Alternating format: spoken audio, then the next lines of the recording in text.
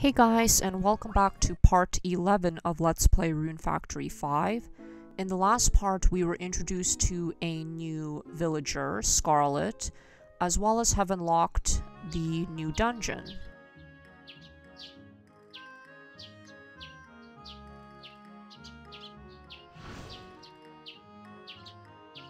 Yeah, I think that cutscene was in relation to Fuka's little side story event I'm currently on, which is taking a while.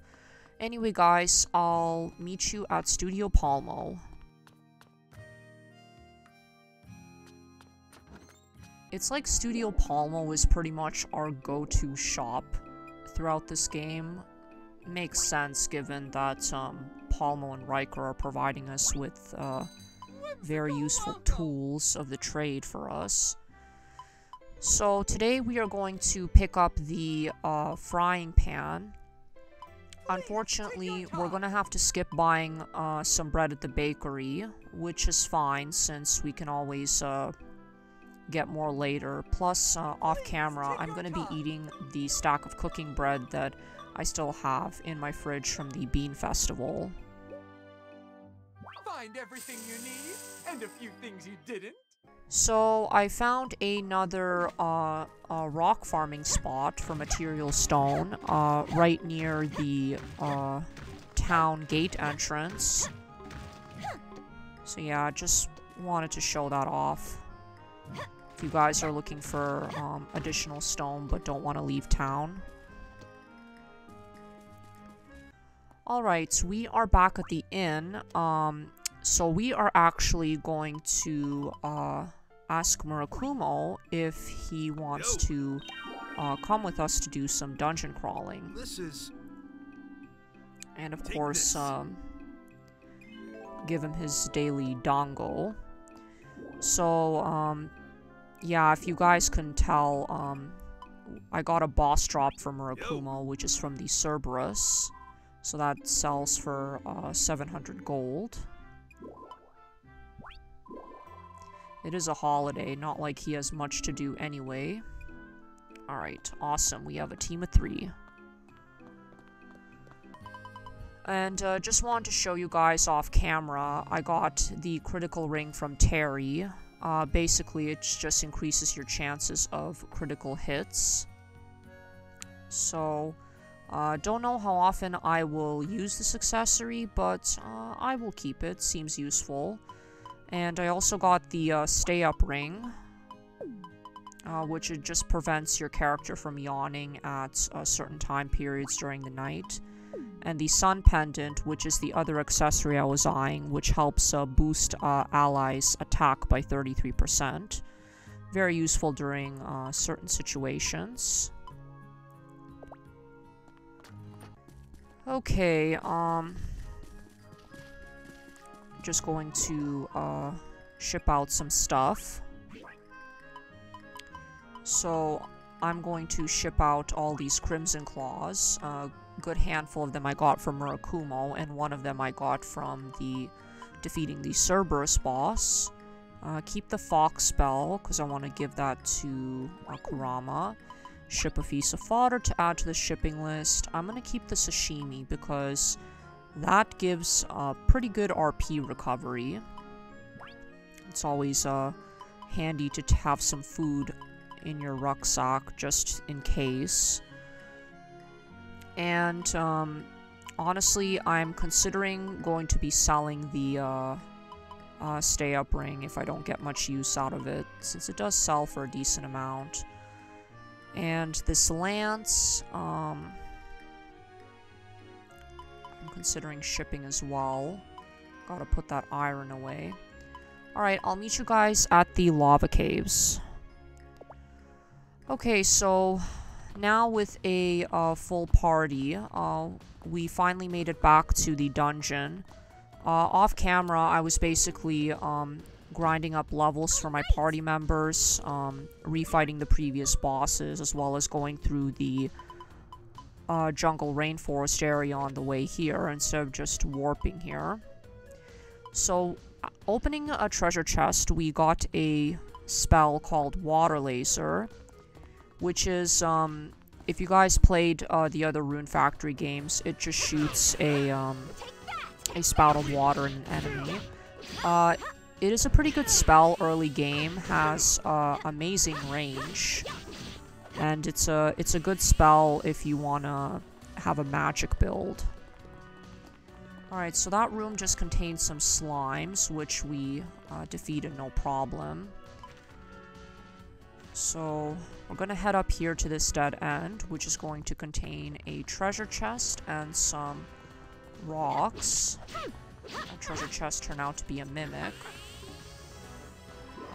No, I don't want to talk to you, Simone. I want to pick up this. Don't bother skipping the mimics. Actually defeat them because they drop either broken hilts or broken boxes. So, yeah, those can come in handy.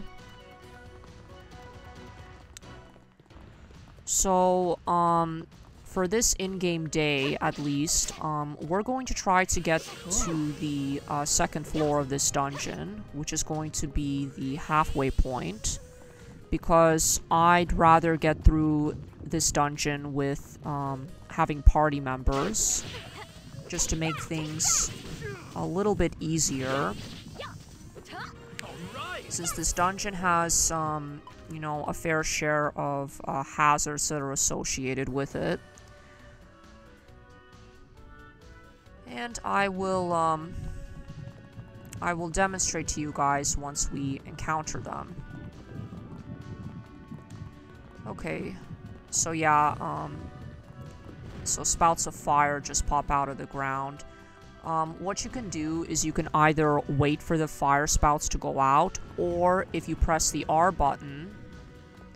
Oh yeah, that prompt that is above Murakumo's head, for example, yeah, that's just initiating a team attack, but we're not going to do that for now. So, yeah, you can press the R button to dash through the fire. So we got a fire crystal. Very handy, we'll keep those. Recovery potion and orange juice. Alright. So yeah, and just to demonstrate, if you accidentally hit the fire, yeah, you take some damage from it.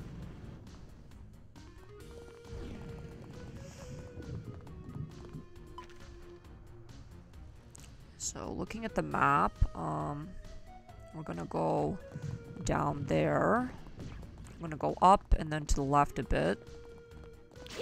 Since we want to explore every possible room we can.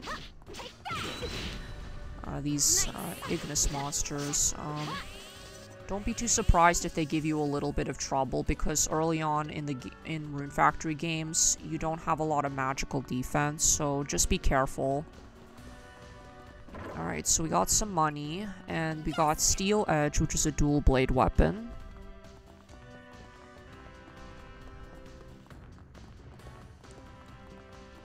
Okay, so... I don't want to quite go to the next floor, so we're gonna go this way, take a detour, some spider enemies, and the gate is right in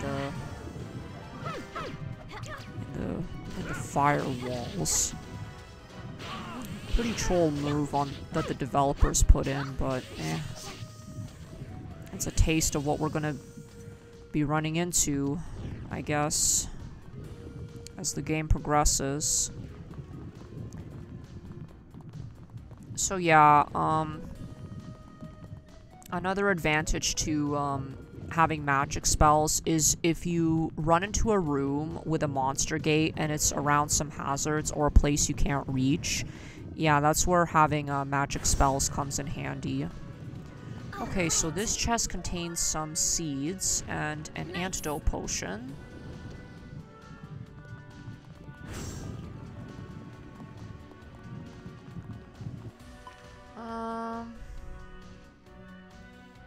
Yeah, just checking the map frequently because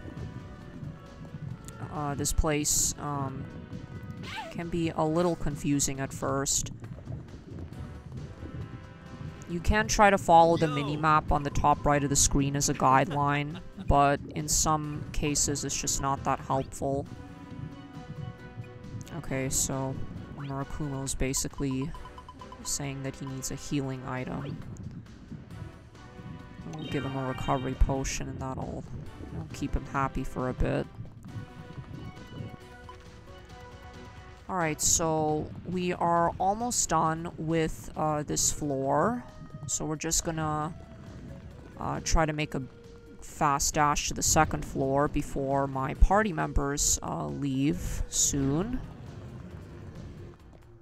And so we can unlock another checkpoint. So next in-game day when we come back, we don't have to traverse all the way through to the first floor again. So got some fodder, some grass, onigiri, drop from that goblin. Just checking our inventory. And yeah, our inventory's almost full, so we'll just get to the second floor and be done. Alright, so here's the map layout for the second floor. It's a little bit more straightforward than the first floor.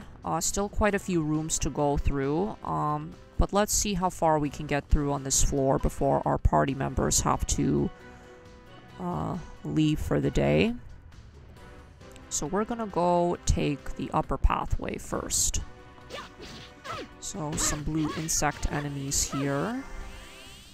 We have seen these guys before in the Whispering Woods, the white counterparts. Alright, in this next room here, we have some hornets and some fire flowers. Take care of the hornets first, since they can have a chance to paralyze or poison you. Alright, we got a level up. Awesome. Got some honey, too. Okay, and... Alright, that's going to be as far as we can get in the lava caves today. So, on the next in-game day, we should be able to finish this dungeon. Okay. Yeah, we still have quite a bit to go.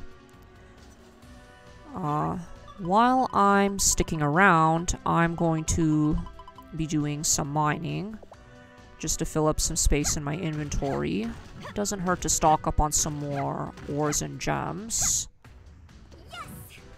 Especially aquamarines. Can use these for crafting. Oh, right.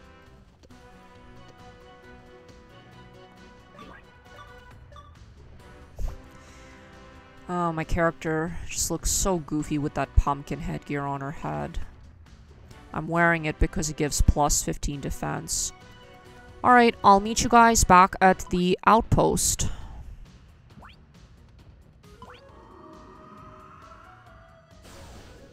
Alright, so we are back home. We're going to pick up our frying pan. So, as you guys can see, off camera, I did a little bit of furniture placement and reorganizing. So, just want to show you guys, if you hold the ZL and the ZR buttons down, you can place your character like on a grid and place the furniture more accurately. Okay, so did some more grinding off screen. We're going to call it a day.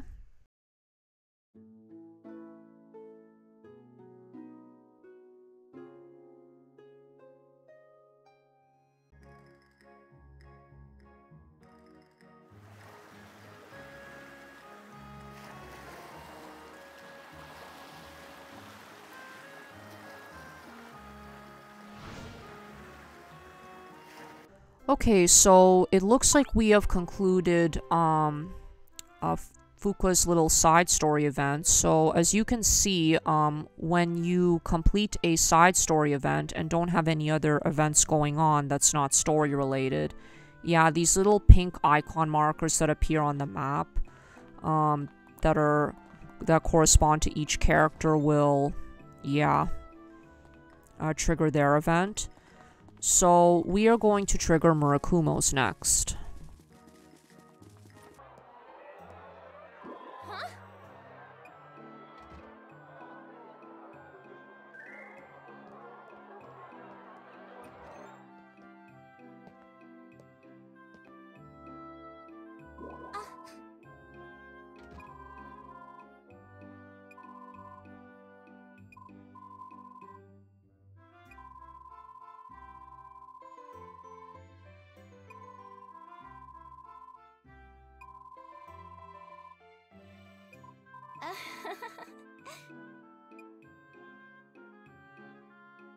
Alright, so here's the thing.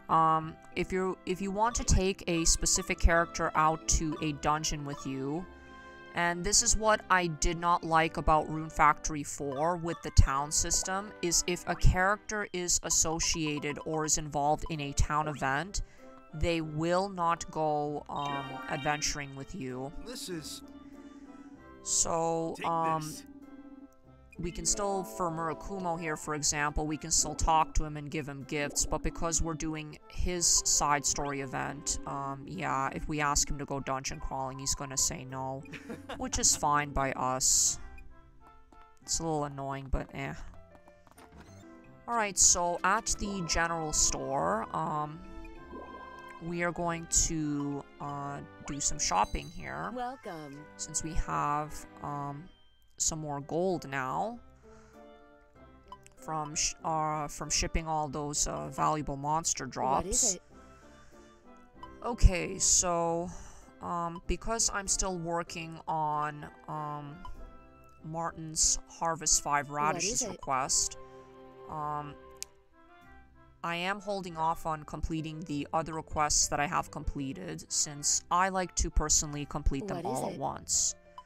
So what we're gonna do while we're here is we are going to stock up on some more cooking ingredients. Thank you for your business. Like rice. Do come again. We'll come back the next time to do more seed shopping once we once our radishes come in and we complete more requests. So yeah, just to show you guys, we have unlocked the second floor of the lava caves. Okay, so in replacement of Murakumo, I've brought over Kurama to act as our tank. So we have ventured a little bit into the second floor, but we have not gotten very far. So we should be able to get this dungeon finished. And also it doesn't hurt to refight these enemies for any monster drops, and also to gain experience along the way.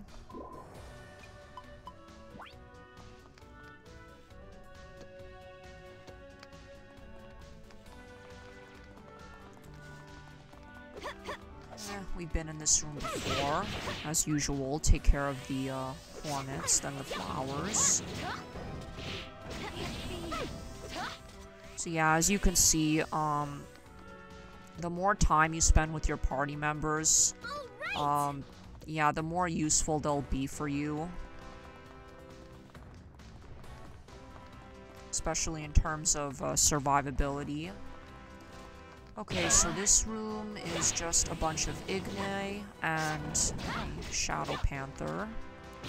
I want to kill the Igni first, since they do hurt quite a bit. Alright, so here... Alright, we're gonna have to dash through that firewall. Okay, so we want to go left first to get a treasure chest. And of course bump into the fire like an idiot. Alright, we got a magic staff. A staff that I already made and added to the shipping list. So I will just keep that to give it to a magic-based character. So here, some more insects.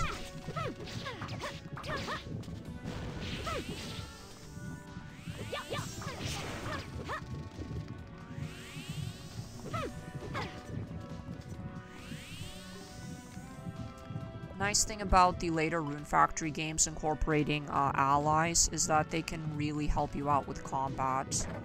Alright, got a chest here with cheap sandals, better shoes. I will not be equipping these. I will be selling them because, if I recall, they have your feet make a squeaking sound, which is just very annoying. Carapace. Some mushrooms, which I believe that Simone threw. We'll take them anyway. Okay, so we're gonna go down the next few rooms. We also want to go up a little bit. Alright, a treasure chest blocked by another wall of flame geysers. Some bronze and an aquamarine, which we'll just leave, because we can always mine for more aquamarine. Alright. More Igni and Shadow Panthers.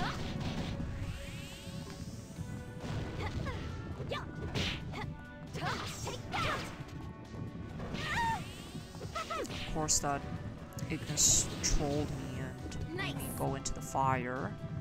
Alright, we got a Panther Claw. Okay, so we are hurting a little bit. I'm going to drink a recovery potion. Oh boy. This room.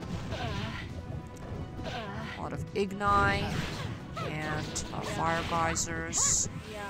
Luckily the gate is quite accessible.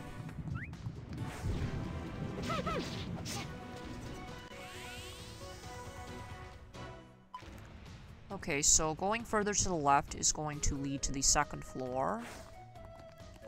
We want to take a detour.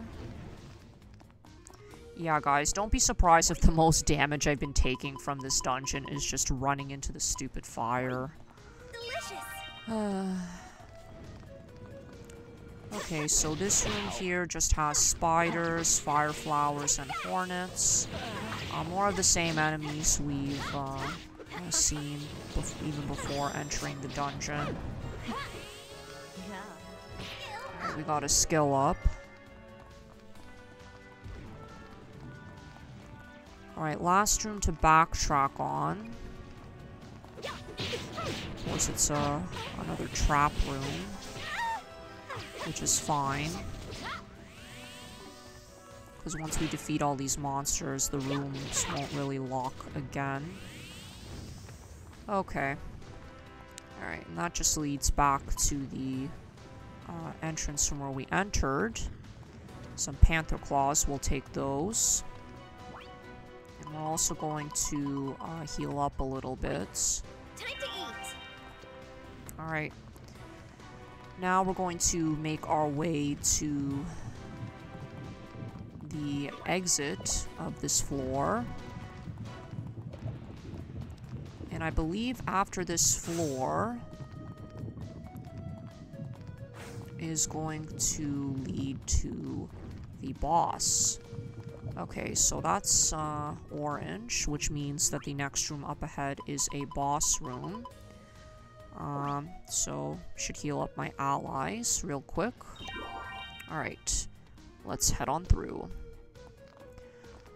Of course, knowing it's a boss room, if you just, yeah, take a look at the map and also the save point being there.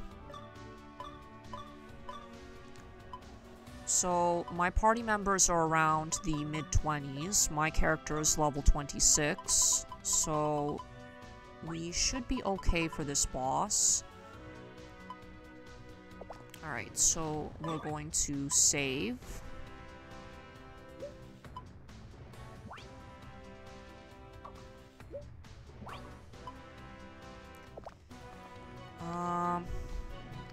I'm thinking that I should probably get my allies to at least full health, because this next boss coming up, not going to spoil too much for you guys, but this boss can have a chance of inflicting status ailments.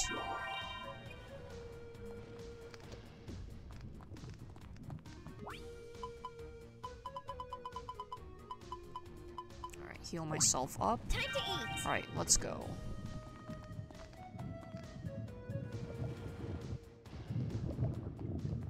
Huh?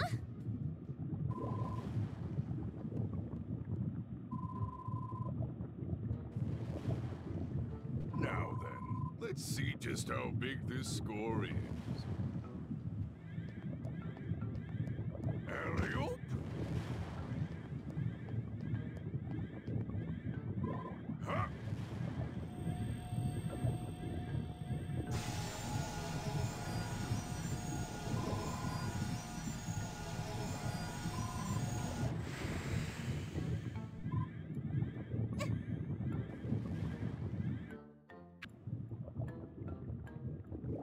do you like that?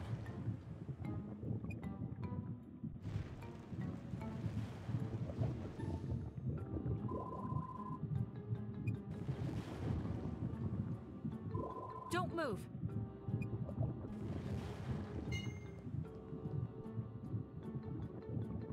As a ranger of seed, I'm not letting you steal another drop of rune energy. Do I look like I'll come quietly?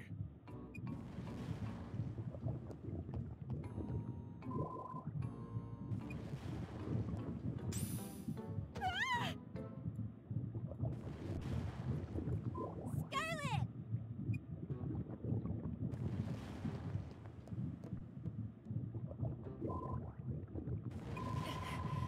What are you doing? He's getting away!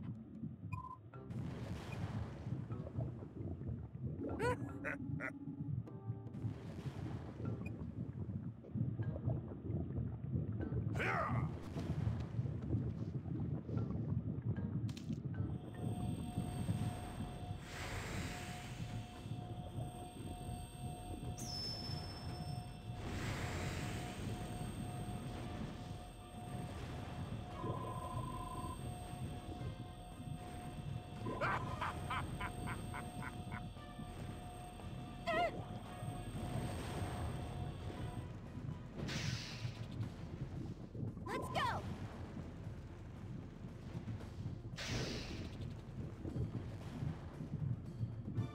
Alright, so this is the third boss, the Basilisk. So yeah, basically this boss is like supposed to be like a giant cobra of some sort. I'll show you! Cobra mixed with a lizard. Now, watch out, this boss has a chance of inflicting status ailments such as poison and paralysis, especially that attack where he gets you with his mouth, but otherwise, if you corner him, he's a piece of cake.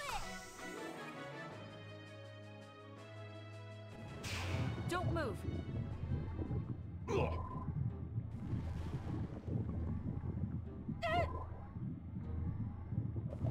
How dare you? Ha! Whoa, whoa, whoa! Gotcha!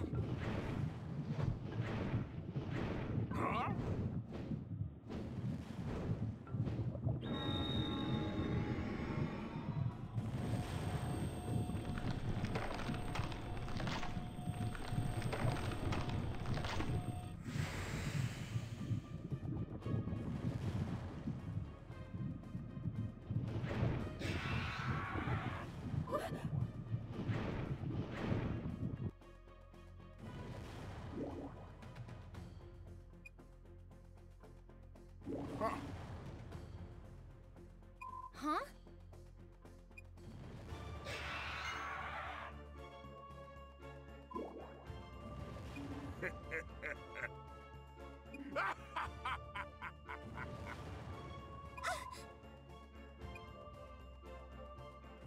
This is just too rich.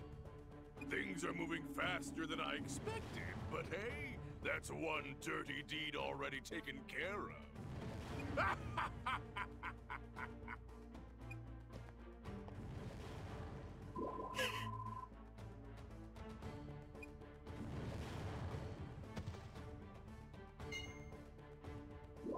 Scarlet?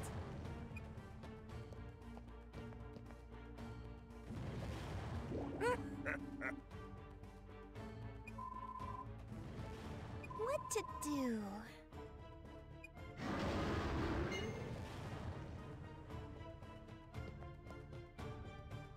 Farm dragon!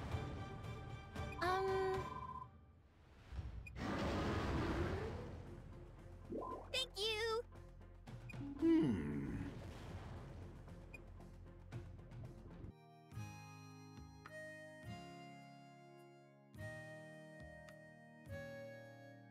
She's fatigued, and there are some signs of memory loss.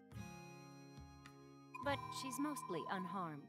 With enough rest, she'll be right as rain. Thank goodness! I suppose... Yes!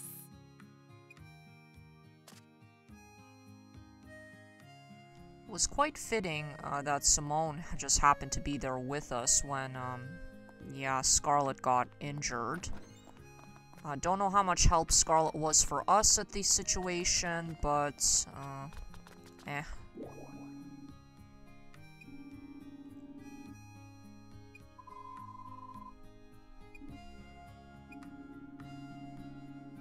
You know, Cecil, she's in the next room over. You can go visit her right now if you wanted to. Alright, so before we go and speak to Livia, we are going to do some upgrades. We're gonna go ahead and expand our storage box, since it's only 50 lumber. Let's get to work. Alright, now we have more space. And Simone just magically teleported right next to us. So the next storage box upgrades 100 lumber and 500 points, but we're not going to need that for a while. We also have the option to upgrade more rune abilities, but we don't need that right now either. Well? Yes. What was that? Yes. Yeah?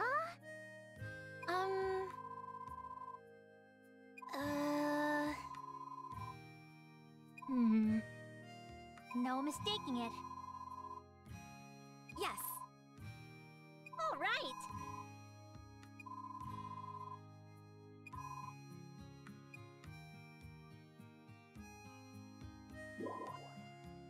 Oh.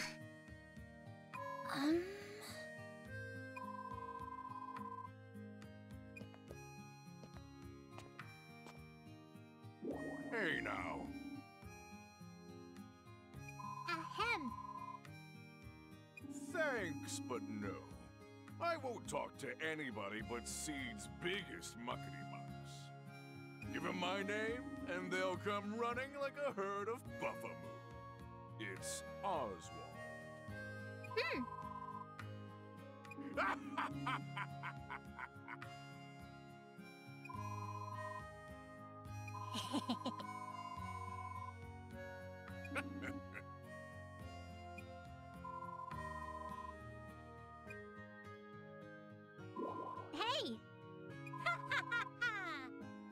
Yes! No.